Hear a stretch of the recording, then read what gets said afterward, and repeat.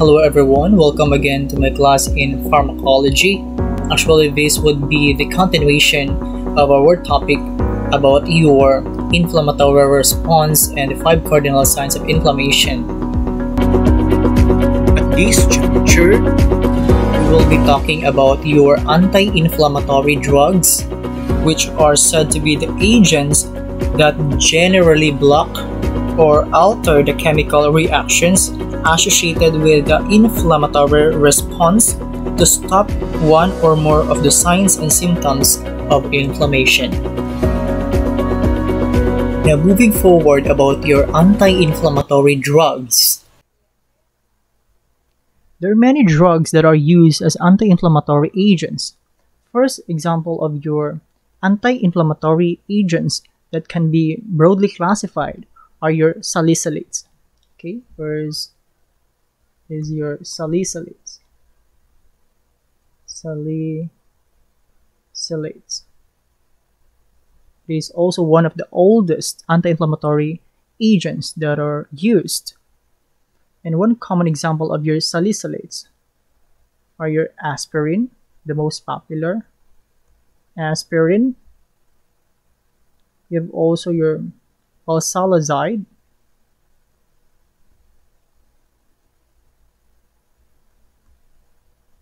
And we have also your mesalamine.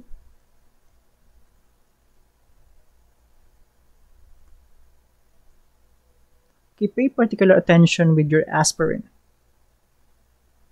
Your aspirin has actually 4 effects. Okay, 4 effects or properties. We have your first, it has an anti-inflammatory effects. Anti-inflammatory.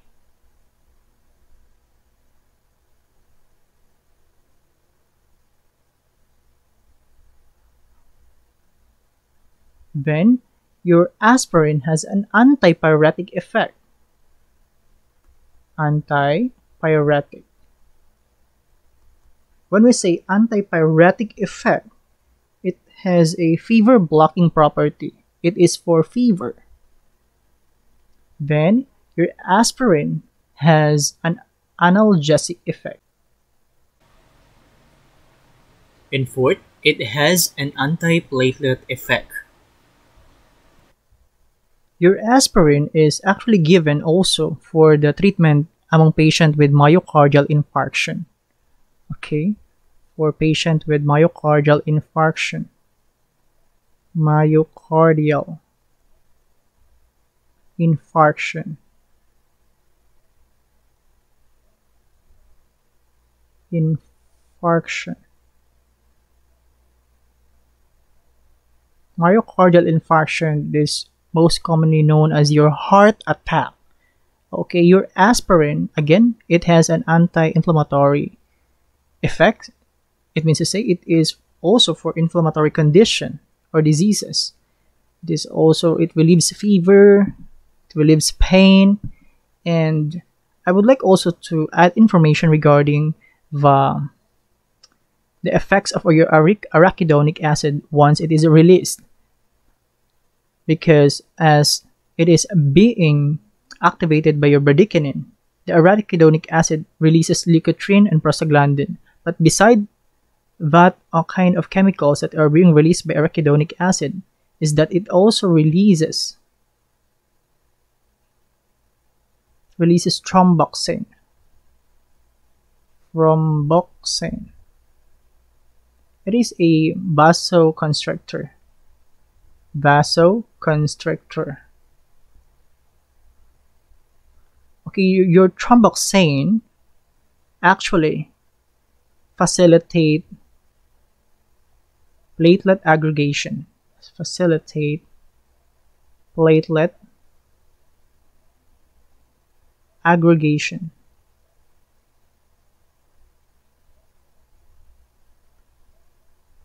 That is why one of the effect of your aspirin is that it also inhibits the thromboxane, and therefore it will affect the facilitation of your platelet aggregation. That is how the mechanism of aspirin as an antiplatelet. And your balsalacin and mesalamine, they are actually given for diseases like your ulcerative colitis. Ulcerative colitis.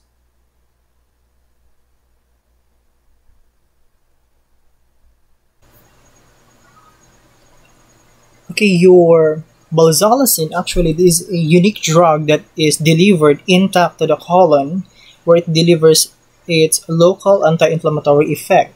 Same thing with your mesalamine. Mesalamine is a unique compound that releases aspirin in the large intestine for the direct inflammatory effect. Among patients with inflammation of the large intestine.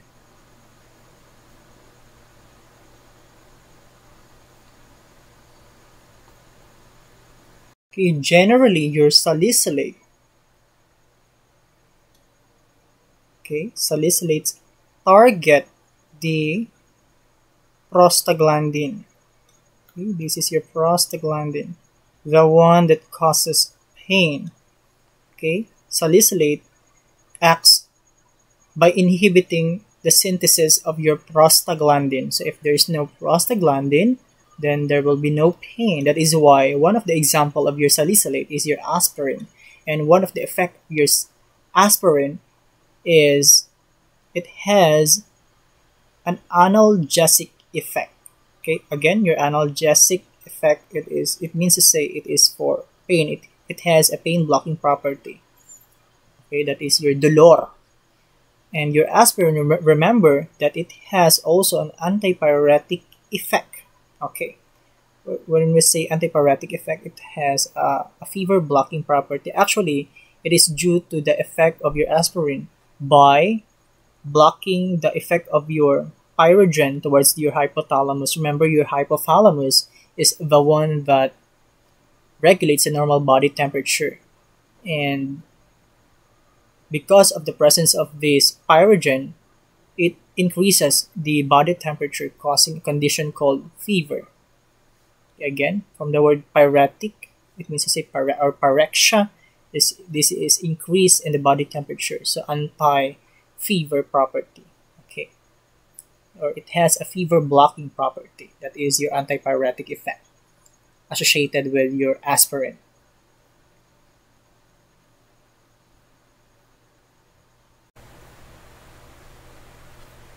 Okay, we have another category of your anti-inflammatory agent. Okay, we have your NSAIDs. Your NSAID stands for your non-steroidal anti-inflammatory drugs. Okay, non-steroidal. Steroidal. Anti-inflammatory.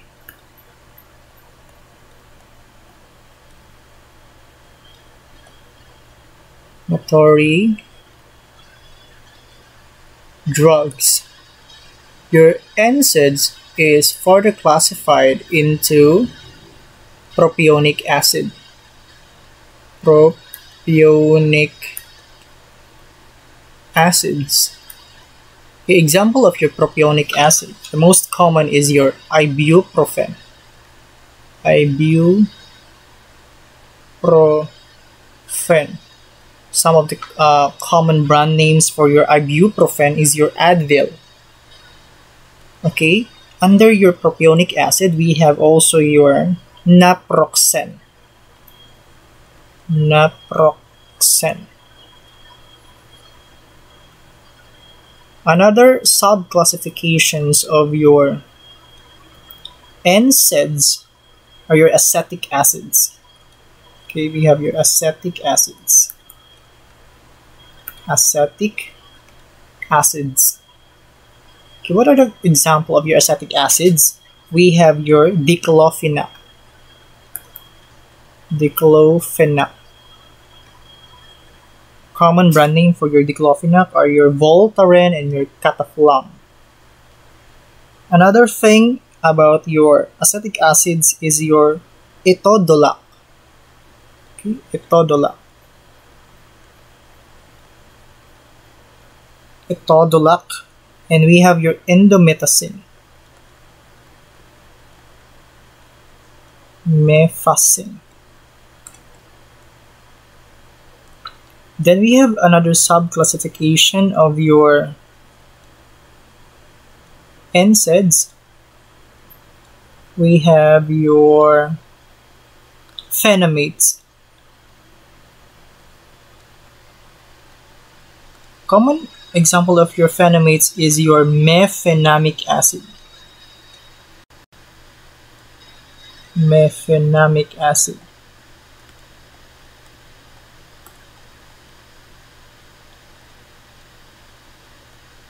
Okay. Then another subcategory of your NSAIDs is your oxycom derivatives. Oxycom derivative. Okay, what are the example of your oxycom derivative? The most common is your meloxicam. Meloxicam. And lastly, we have also your cyclooxygenase inhibitors.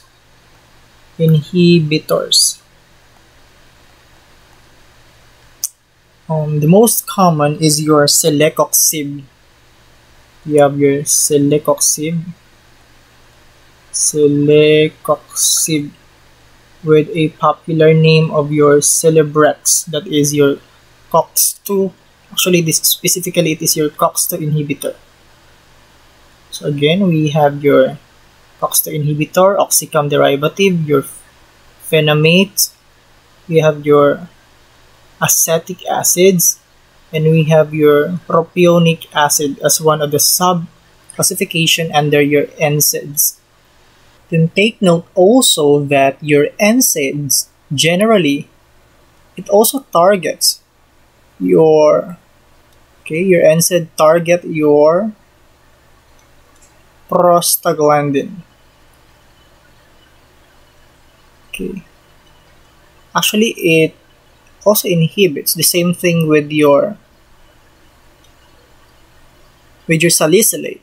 It inhibits prostaglandin synthesis.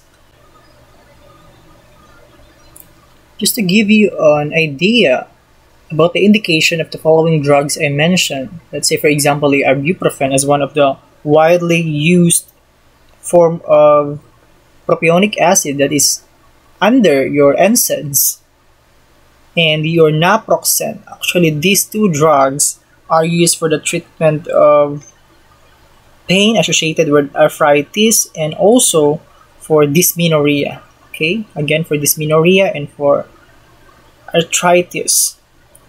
We have your acetic acids. Example is your diclofenac and etodolac. Your diclofenac is used to treat acute and long-term pain associated with inflammatory conditions. Your etodolac is used for the same thing with your naproxen and ibuprofen. Etodolac is used for pain associated with arthritis. Your indomethacin, actually, it is used to promote closure of your patent ductus arteriosus among infants. It is also available in oral, topical, and rectal preparation for the relief of moderate to severe pain associated with inflammatory conditions. We have your phenamates. The common example is your mefenamic acid. Your mefenamic acid, take note that it is only used for short-term treatment of pain.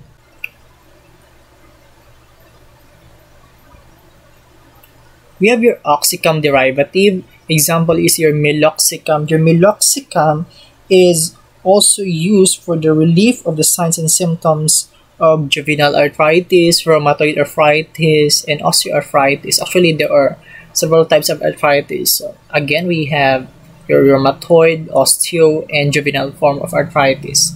The same thing with your cyclooxygenase inhibitors. They are also given or indicated for the treatment of arthritis.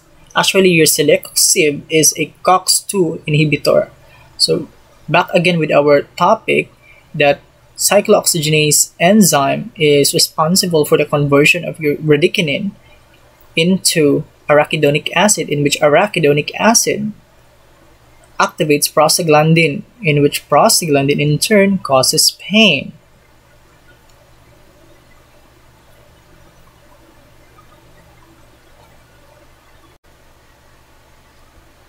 Okay, another category of your anti-inflammatory agent is your corticosteroids.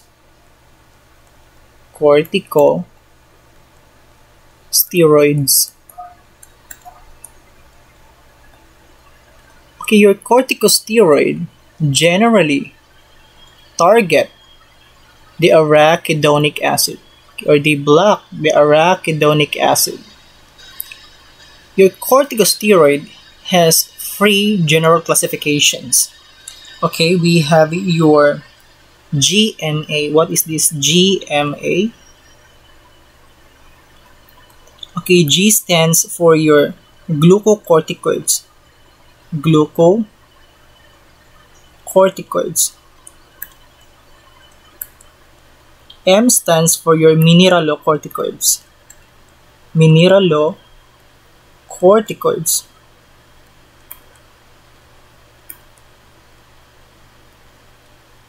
A stands for your androgens.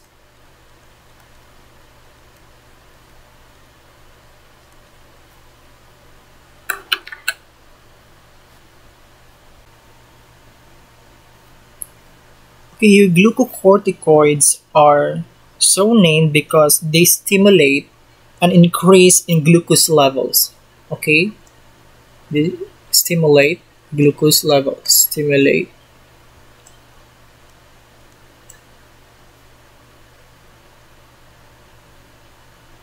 glucose levels.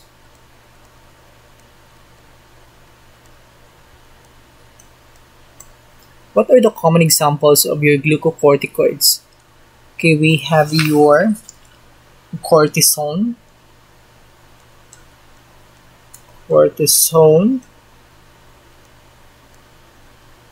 We have your hydrocortisone.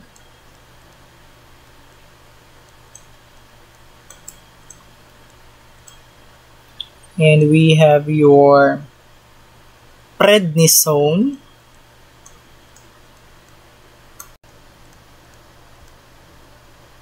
Another thing is your prednisolone.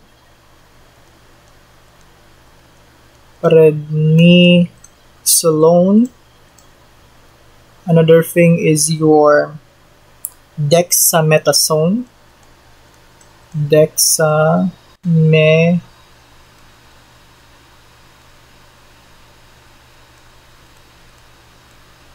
And lastly, we have your betamethasone.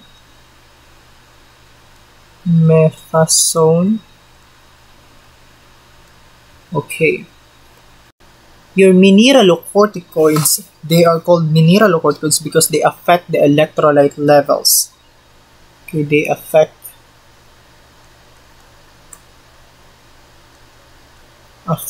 electrolyte levels.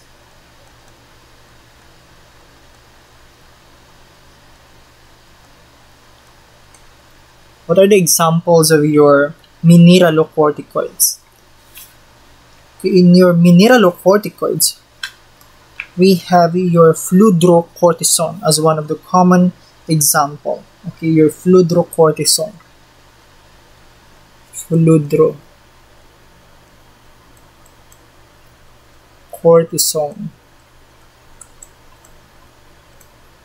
And the classic example of your mineralocorticoids is your aldosterone.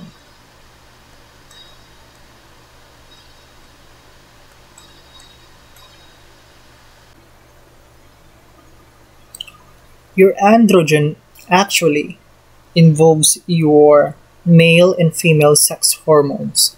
Okay, male and female sex hormones.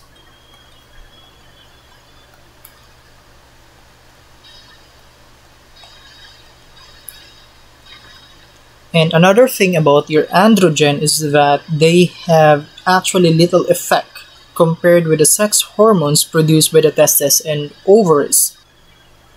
They're able to maintain a certain level of cellular stimulation and can contribute to the cell-sensitive growth in some forms of cancers, particularly your prostate cancer, your breast cancer, and your ovarian cancer. These drugs are addressed particularly if we will be talking or discussing about your drugs acting on the reproductive system.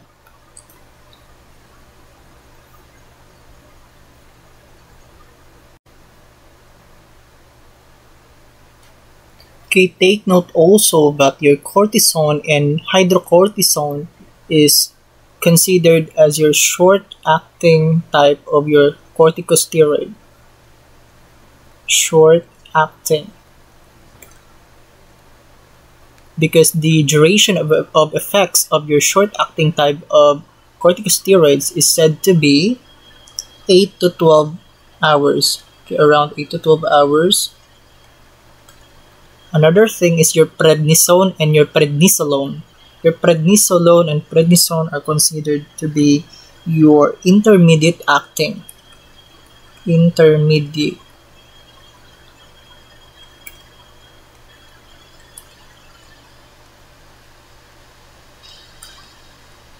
Because the duration of effects of your intermediate acting is said to be around 18 to 36 hours. 18 to 36 hours. While your dexamethasone and your betamethasone is considered to be your long-acting corticosteroid. Okay, long-acting. Because the duration of effects of your long-acting type of corticosteroids, your dexa and betamethasone, is said to be around 36 to 54 hours. 36 to 54 hours. And bear in mind that your corticosteroids is released by your adrenal cortex.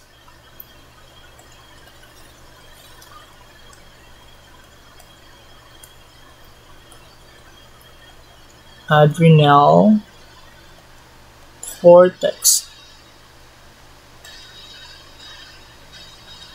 Okay, based in your knowledge from your anatomy and physiology concepts, that your adrenal cortex is the outer layer of your adrenal gland, which is also called as your suprarenal gland, that is situated on top of your kidneys.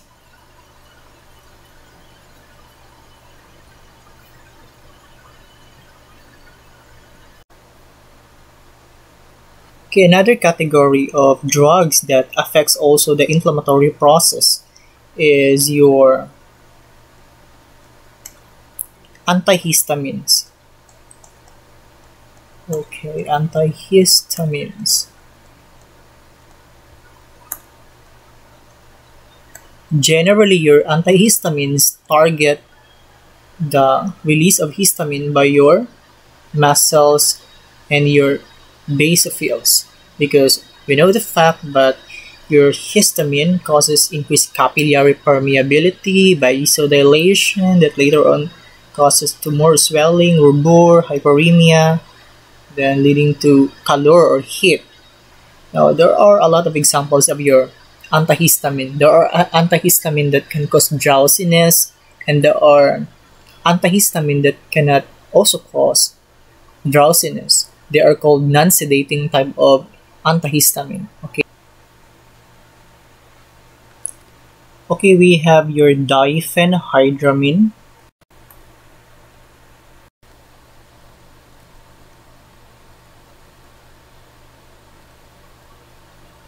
Hydramine. The most popular brand name is your Benadryl.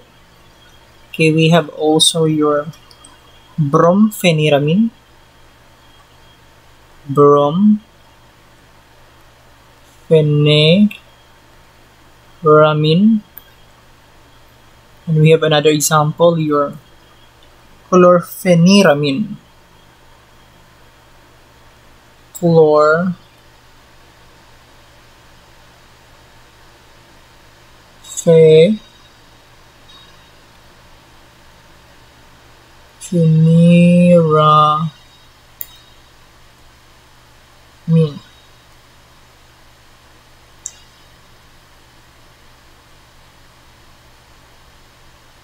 And another example of your antihistamine that are said to be sedating or they can cause drowsiness. We have your hydroxyzine, or the common brand name is your Vistaril. Hydroxyzine,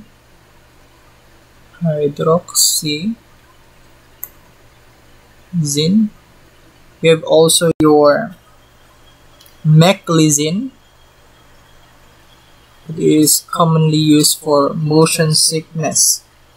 Meclizine.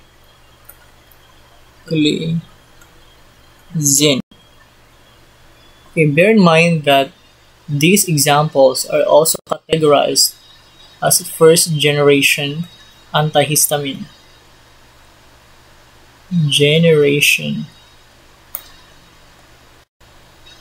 Of antihistamine, and they can cause drowsiness.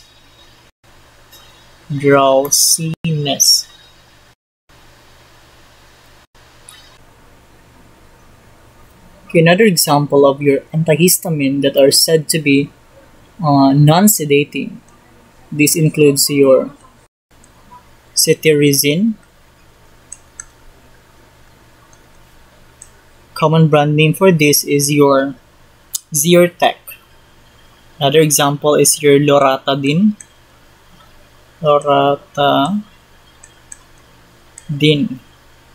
These two example of your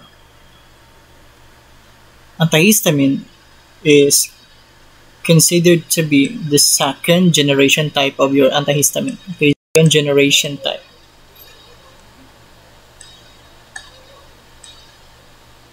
And they do not cause drowsiness.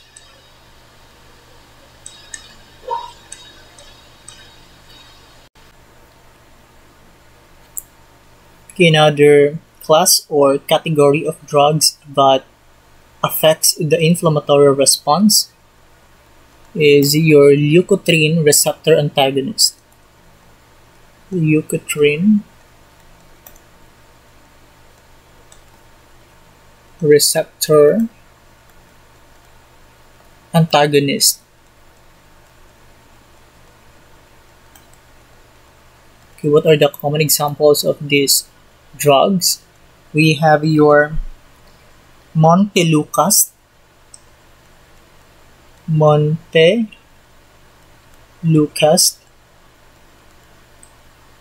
and also your zaferlukast. Okay, zaferlukast.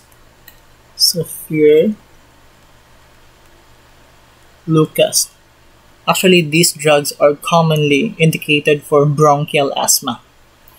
Since they are leukotriene receptor antagonists, the target of this drug is your leukotriene, which is involved in the promotion of your chemotaxis of the neutrophils and the macrophages, which in turn they undergo a process of phagocytosis, which they further augment the process of inflammatory response.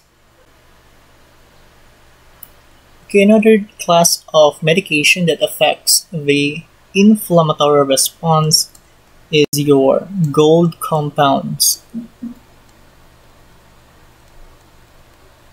These class of medications actually indicated for the treatment for arthritis, and some patients respond to this type of treatment by using gold salts.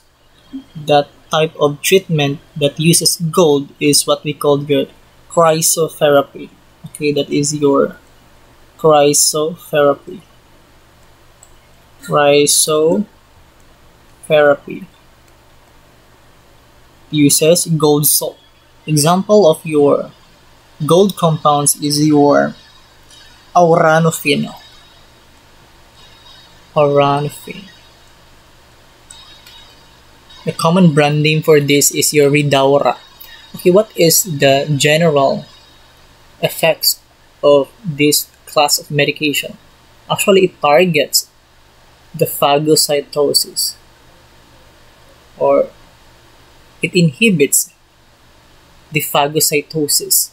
And we know the fact if there is phagocytosis, then it will also augment the process of inflammatory response.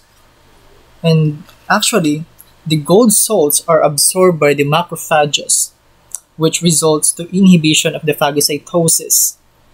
Because phagocytosis is blocked, the release of lysosomal enzymes is inhibited, and tissue destructions is also decreased. Okay, another examples of drugs, classes of drugs that affects the inflammatory process. We have your TNF factor.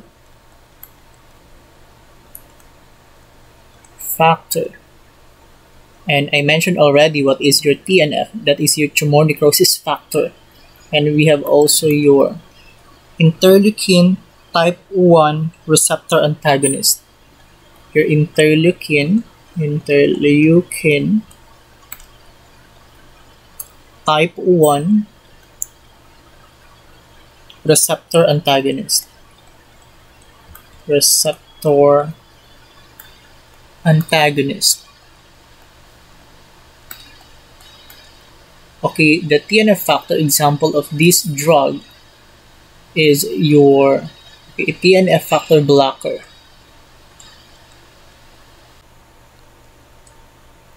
Okay, your TNF factor blocker are drug that blocks the effect of your tumor necrosis factor. Example is your etanercept.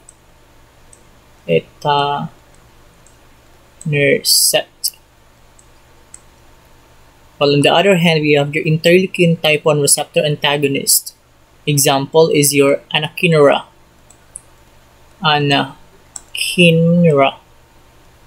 Okay, these two drugs, actually they are given to those patients who are suffering from arthritis.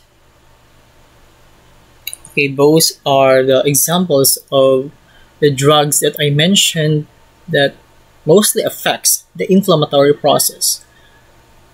Just remember what I have discussed to you, the flow of the initiation of the inflammatory process, and especially those important points about your 5 cardinal signs of inflammation.